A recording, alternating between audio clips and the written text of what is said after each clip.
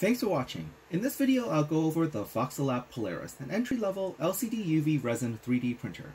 At $233 on Amazon.ca, it is just about the least expensive resin printer you can buy.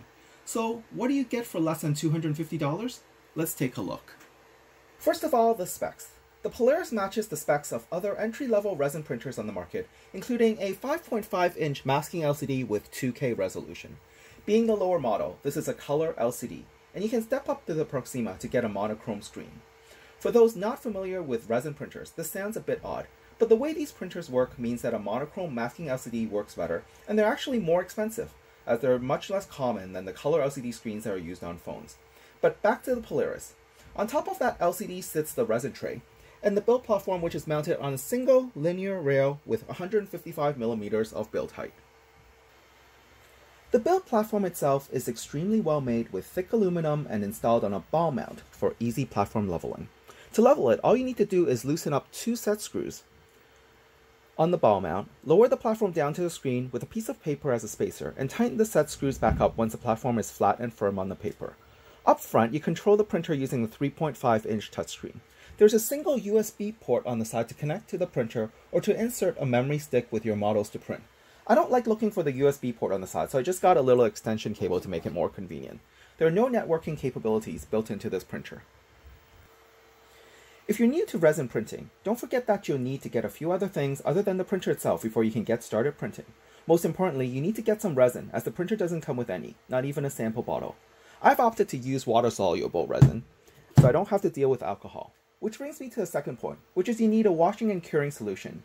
You can splurge and get yourself an all-in-one wash and cure machine, like the one I have, or you can spend a lot less for plastic Tupperware and a little UV lamp. The decision is yours. Finally, you need to deal with resin, and that means be prepared for a bit of mess, so make sure you have some paper towels ready.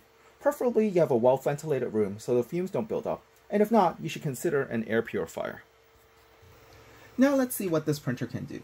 If you've only dealt with FDM and it's your first time seeing a resin print, be prepared to be blown away because the details are an order of magnitude above what FDM can achieve. This here is a fairly challenging test piece from Amera Labs. I didn't get the settings quite right on the first try, and you see that there's a lot of defects. But the second one came out pretty well.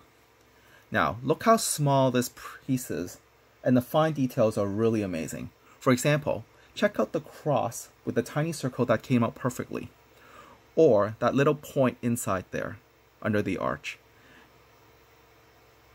And the other side, you can see just the tiny spacing slots down to fractions of a millimeter. Here's another example, a lithophane nightlight, which unfortunately I damaged a bit while removing from the platform. Nonetheless, there's no signs of layer lines, no contour lines, and the result is nearly photographic. So in conclusion, the Polaris works really well for an entry-level resin printer. It is a great way to get into the different type of 3D printing and see if it's for you. Yes, dealing with resin is a bit messy, and you also need to consider the washing and curing steps. But when it comes out right, the results are really impressive, especially when you consider the low cost of this machine. In fact, you'll likely be hard-pressed to spot the difference with a higher-priced machine.